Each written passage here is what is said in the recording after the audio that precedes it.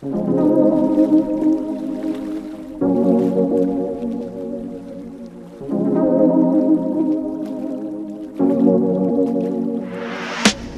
to this SUPboarder vlog. In this vlog I'm taking you behind the scenes of the SUPboarder PRO test of the 14-foot inflatable race boards. So they're all 14-foot long boards, all inflatable and all roughly 27 inches wide, plus or minus an inch, depending on what we could get. And we've got 8 boards on test, and this time we're doing some of the tests slightly differently. So we've got Ruben, Captain Ruben today, taking us on this boat and taking us, well, around, and the rest of the testers are out over here. And so hopefully we'll get a variety of conditions. So here we've got nice and flat, slightly downwind. When we get around the corner, around the headland, we'll probably encounter a bit of chop, so we can really test all of these boards under different conditions, different scenarios, and make sure you guys get the best impression of all of these boards and know which one's the best one to buy.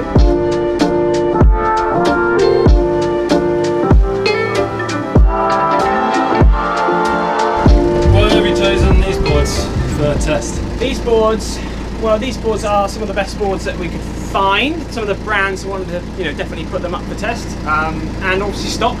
These boards are more readily available for everybody to get hold of, and they're actually doing. There's quite a good, I'd say, a good group of 5 that are being holding 4 fingers up, 5 that are strong contenders for being good, good for different reasons, but very close to each other. So it's going to be really interesting to see what the testers say.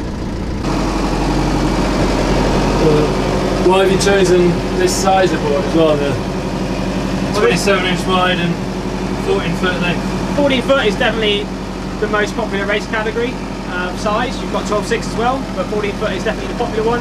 And 27 wide is a really good size for a lot of people to get into paddling fast, racing, and also maybe they might look at this and take them touring as well. So 27 is a good, you can make a fast 27, 28 wide race board, then all the ones narrower than that are going to be even faster again.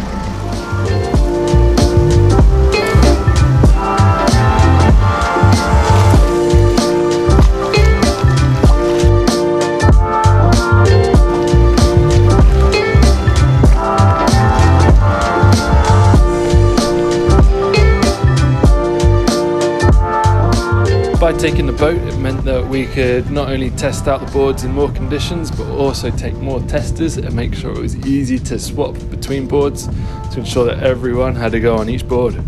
Quick board change. It's like a Grand Prix pit stop, it takes 5 minutes. Yeah, not quite as quick. Yeah. It also meant that I could catch up with the testers to find out how they were getting on. So Donna, you're one of our testers today? Yep. How are you getting on? Yeah, really good. I started off on the starboard, kind of coming quite on the flat bit, and I kind of knew that would be decent-ish, and well, I hoped it would be. Yeah. And it was. And then I swapped over to the SIC, but again, really, really liked it. Coped quite well with the chop, although sometimes the board occasionally kind of, the nose swayed quite a lot in the front, which I did struggle with a little bit.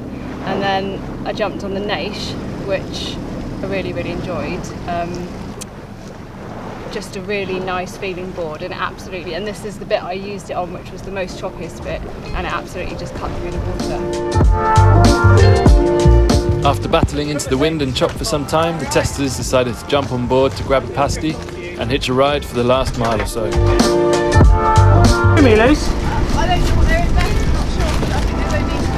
You can have a bite, mine is already going. Hello me? No, Yeah. no, I've got a additional. Then halloumi. Look, there isn't any halloumi left, is there?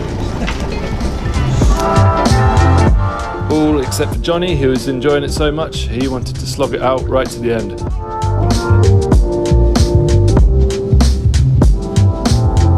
We've just paddled around the headland, and now it's really windy. Quite choppy now.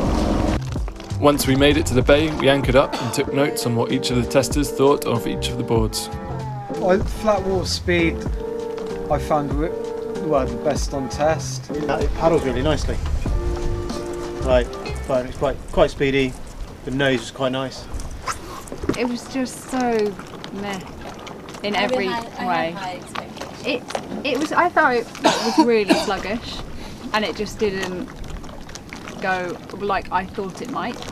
Okay, so yeah, really interesting day. We've done some flat water stuff and some open water paddling, and I think that really drew out some different things that we learned about the boards. We've just done a summary in the way that we always do. Everyone's kind of highlighted what their pros, cons, some trends that they spotted, and again with the wider group of testers, that's really helped us understand which boards are right for different size paddlers as well. So really successful down the water, and thanks to all the amazing testers.